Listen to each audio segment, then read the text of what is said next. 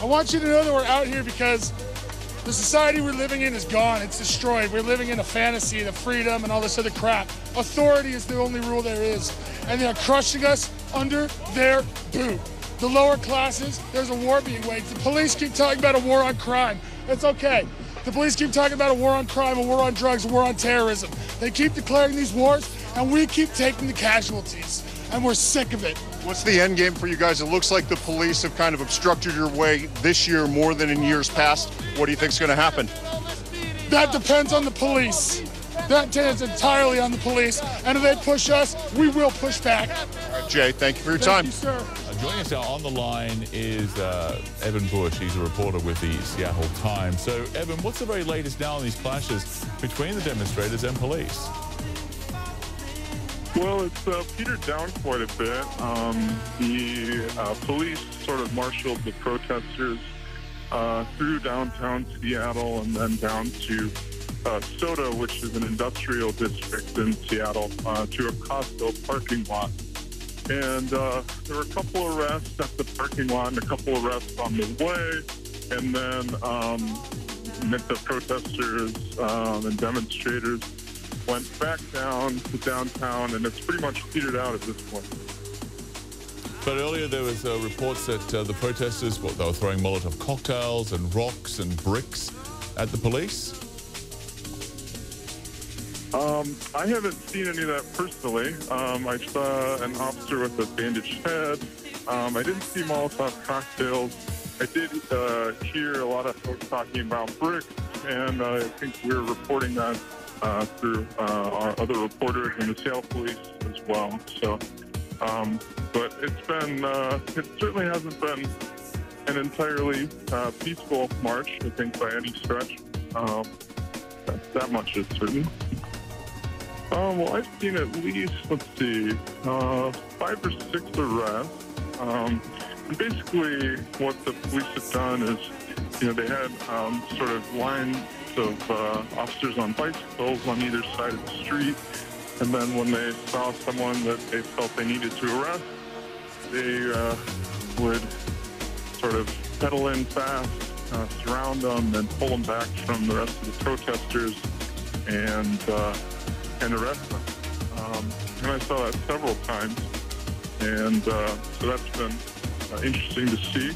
The police were, this is sort of a, yearly thing in Seattle. For the past 5 years, we've had protests on May Day, and there are peaceful protests generally in the afternoon, and then the anti-capitalist marches happen in the evening. And this one, I think we saw a larger police presence than we have seen before, and sort of aggressive tactics on both sides.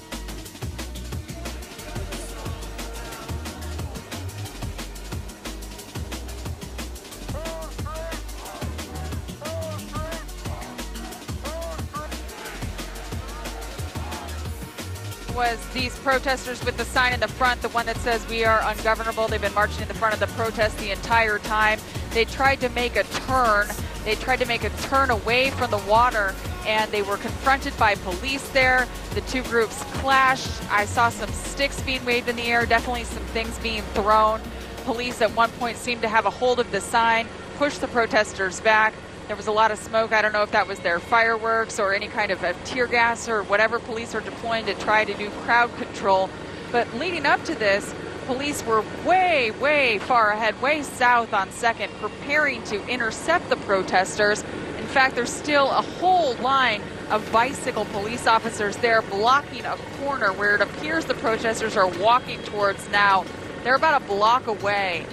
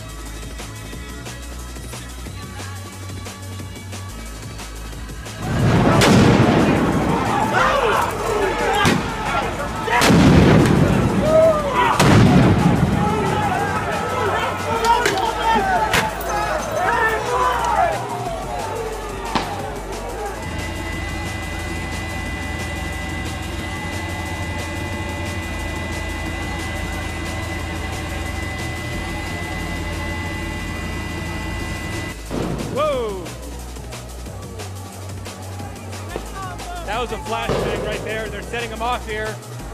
Second and Cherry. Hopefully you can see us. Whoa! Heads up!